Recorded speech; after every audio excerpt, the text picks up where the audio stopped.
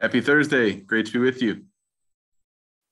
We're going to take a look today at a pretty interesting reading from Mark's Gospel. It's our Gospel reading for this coming weekend. It goes like this.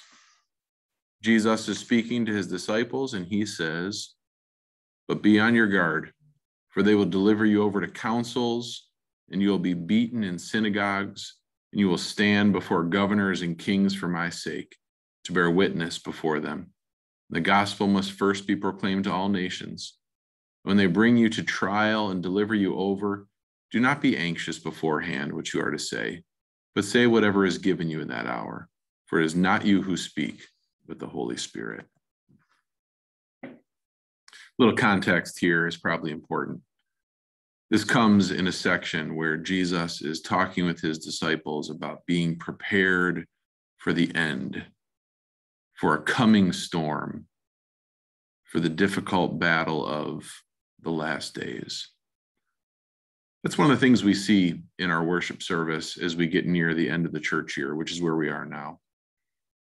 Near the end of the season of Pentecost, the focus shifts away toward things that we ought to be doing as individual Christians living our lives, and it takes that same kind of emphasis, what we ought to be doing, and reminds us of the role that it has in witnessing to the world before Jesus returns in glory.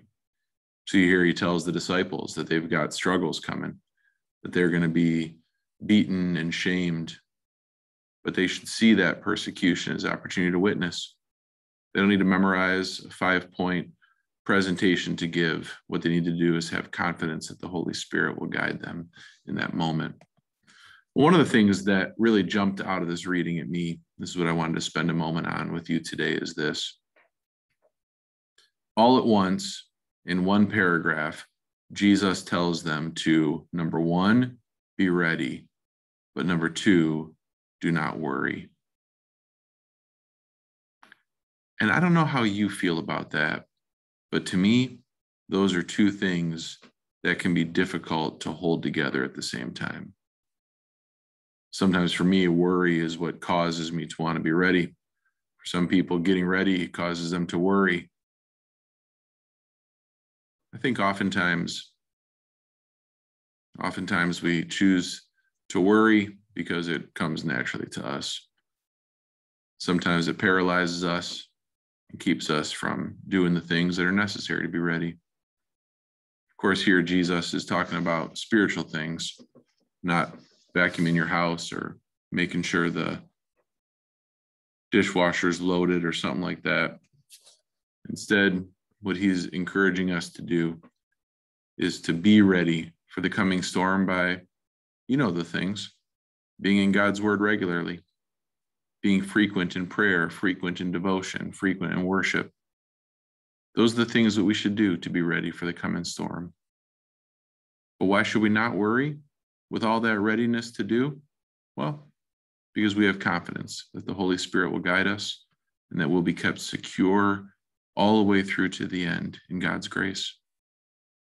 So be ready, but also do not worry. If you find that difficult to do, well, I think you're in pretty good company. At the same time, we ought to remember that even though God calls us toward impossible things, we shouldn't just say, can't do it, won't try. I think there's beauty in the trying. There's also an opportunity to witness in the trying. Let's close with prayer. Almighty God, our Heavenly Father, because of your tender love toward us sinners, you have given us your Son, that believing in him we might have everlasting life. Continue to grant us your Holy Spirit, that we may remain steadfast in this faith to the end, and finally come to life everlasting. Through Jesus Christ our Lord. Amen. As always, thanks for clicking. See you next time.